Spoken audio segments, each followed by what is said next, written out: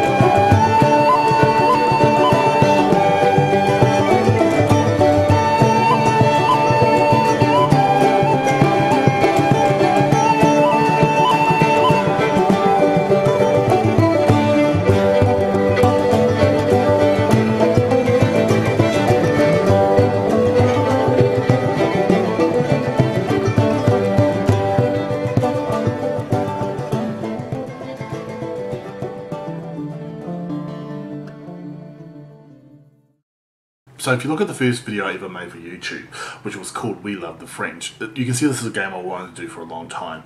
Unfortunately my old computer wasn't strong enough to actually video edit from fraps on Steam, so I haven't been able to do it.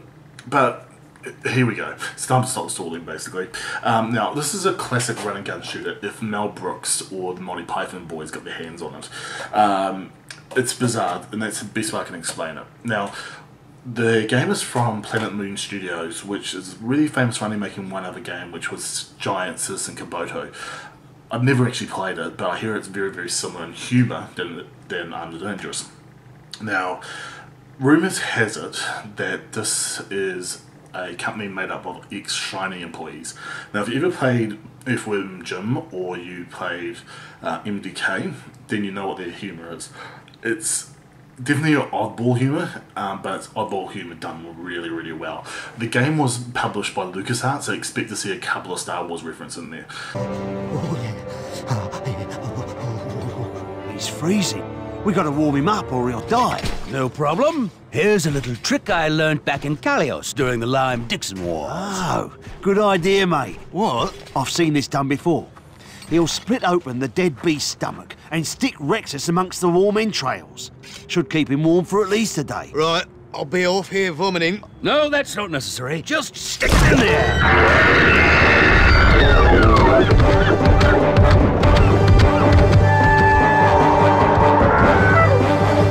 Oh, works better when they're dead. Now, this game was released on 2003 for the Xbox and PC. Now, I do admit I was a PlayStation boy, so I was a little bit late to the party on this game. Basically, I did rent a Xbox just to see what the fuss was about, and I got two games, Halo and Armed and Dangerous. I admit that I actually played this game more than Halo, because I just couldn't get used to having a first-person shooter with the little thumbsticks. I've gotten over that now, but when it first came out, I just couldn't quite get the controls down. Now, there's two versions, as I said. Now, they're pretty much the same. I do recommend the PC version because you get a little bit better aiming with the mouse than you do the keypad, so the mouse, Xbox controller, sorry. Now, there is some parts of the PC game which are taken exactly from the Xbox, and that can be a problem, but I'll get to those later. Now, I do recommend you read the instructions on this game. Basically, the game chucks you straight into the action with a cutscene, and that's about it. You don't really get the jokes if you don't know the background. Now, I'll try to give you the basics so you can get into the game a little bit easier, because if you're like me and you got the Steam version, the instruction manual's not actually in there. Now, the game is set in a country called Myola, which it looks very similar to our world, but it's made up of 4 states. Midden, Amota, Forge, and Scotland. Scotland? I guess it makes sense of all the accents that are in the game. I think there's a place called France as well. It's them! You! Show me your papers! What? Papers! Now you listen to me. That's it! Prepare them for a full cavity search! Our teeth are fine. Now stand aside. Show me your papers, now! You don't need to see our papers. We don't need to see your papers. Good. You're, quick! What should I say to them? I'm running out of power! Vic, what should he say to us? He's running out of power. Tell them they're both teapots. No Scottish miners. Look, just tell them we're not the ones they're looking for. Wait! I can handle this. You're both... French! We surrender! Ah! Come on! The Lady of the Pond waits. Okay, so some important history of the Forge you need to know. Now, centuries ago, the Kingdom of Forge has a very bizarre curse placed upon it. Basically, one generation will have an evil genius for a king, but the next one will be a total idiot. Captain Vindaloo, what word of Rexus? Our torture chambers are filled. We'll soon have the information.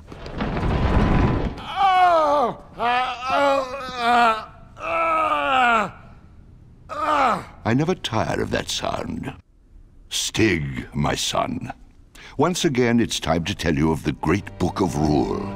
It is now in our possession, and once the Wildwood monks have unlocked it, we'll use its power for supreme rule of the land. Why, we could even use it to increase your intelligence if you'd like. Would you like that?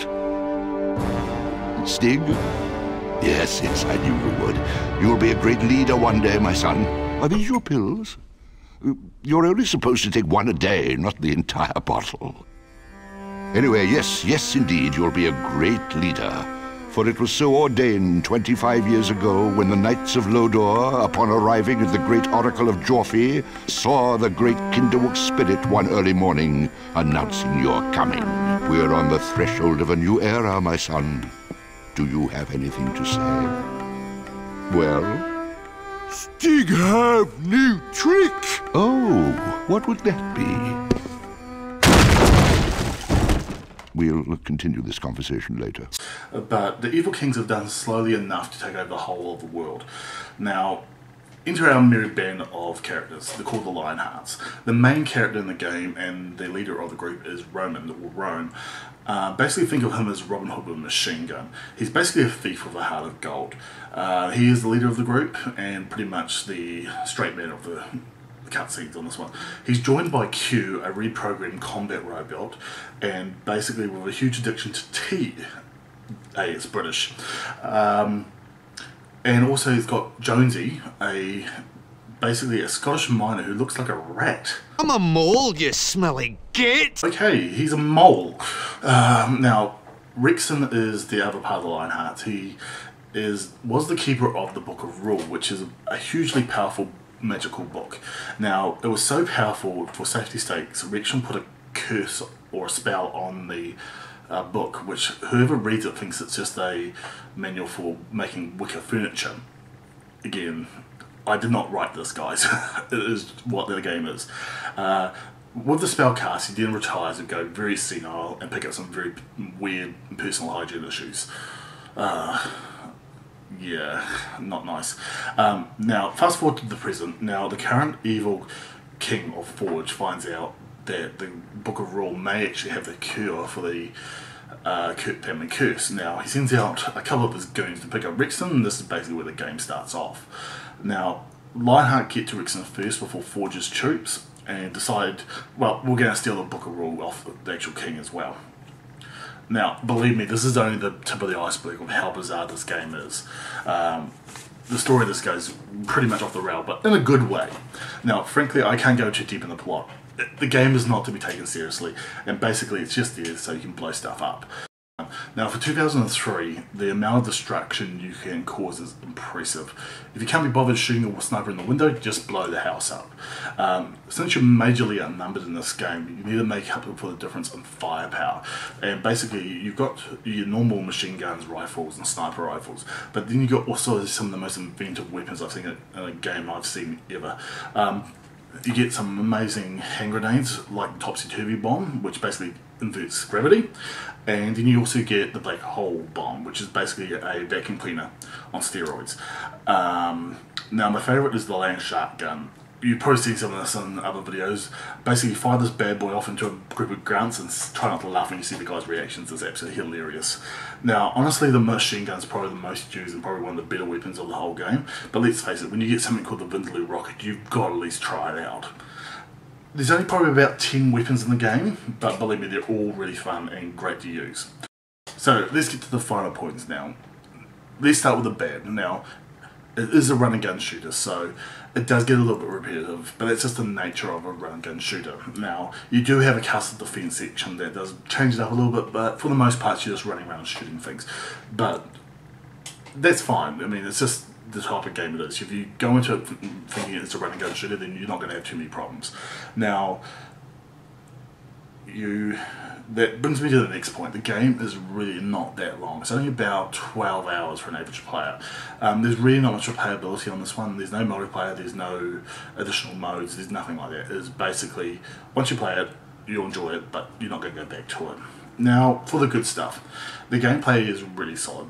There's been no bugs, there's been no crashes. It's just a really solid game, and you may want to drop the sensitivity down a little bit for the newer mouses, because this was made when mice were a little bit less sensitive, okay?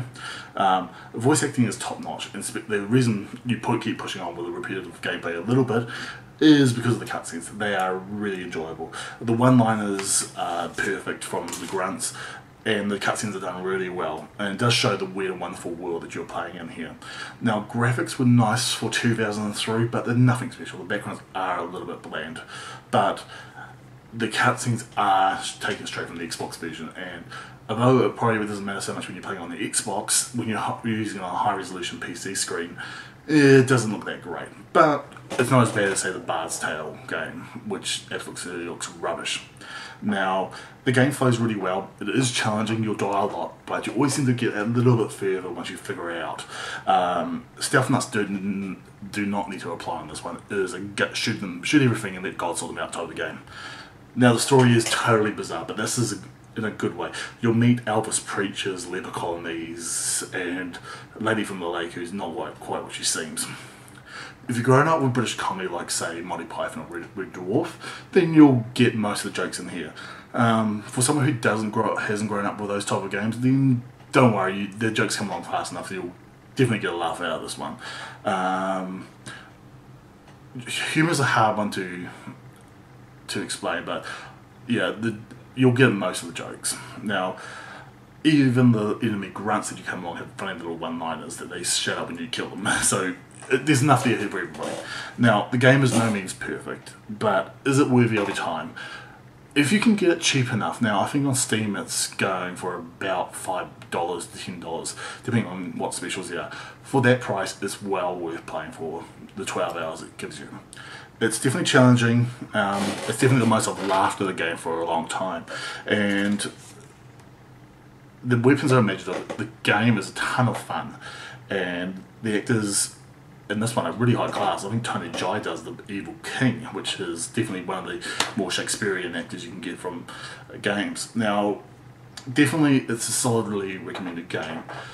It's not perfect, but it's definitely the good outweighs the bad on this one. So if you have a chance to pick it up cheap, definitely have a go. It's well worth the time.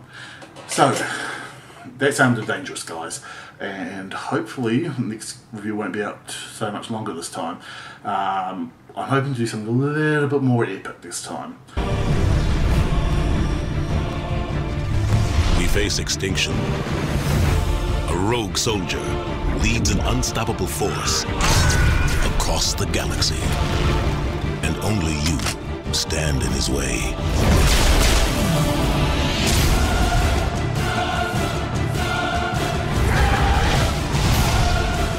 Don't you understand? You've lost. Everyone you know and love. Everyone, you will all die. So I hope all is well, and we'll see you next time.